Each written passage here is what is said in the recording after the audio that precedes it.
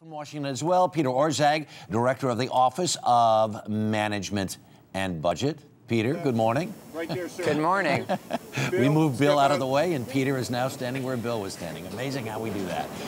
Peter, let me ask you this. In terms of this budget, this new budget, a little less in comparison to last year as far as the deficit is concerned, but as far as this White House is concerned, what's more important, stimulus or deficit reduction? It's really a question of timing. We've got to jumpstart job creation now and then over time bring the deficits down. And the reason we need to bring those deficits down is precisely to keep the job creation machine going over time. And also, I would note, while making investments in education and R&D and other spurs to economic activity. Is there real job creation stimulus money in this budget, though?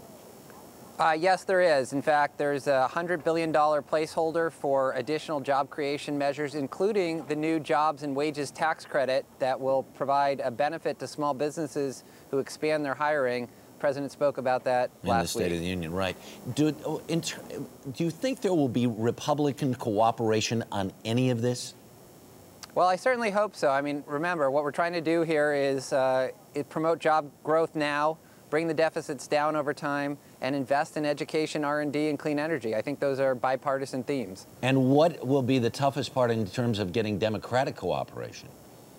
Well, look, none of this is easy. We're proposing freezing non-security discretionary spending, for example, has made some on the left unhappy. There are other parts of the budget that make some on the right unhappy. None of this is easy, but it is crucially important for the American people.